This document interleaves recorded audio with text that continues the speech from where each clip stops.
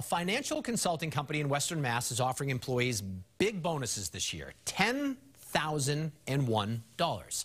Alan Harris owns Berkshire Money Management, and he's known for his holiday gift giving. Last year, he gave workers $2,500 apiece.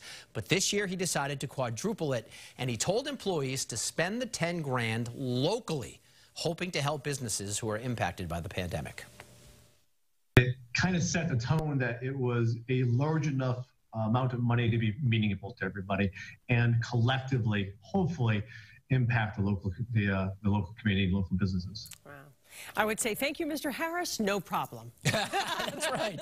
This afternoon, I could get that done. I'd spend it everywhere. Just go into the next store, Dunkin' Donuts. Just in town. Well, a New Hampshire shed company that's been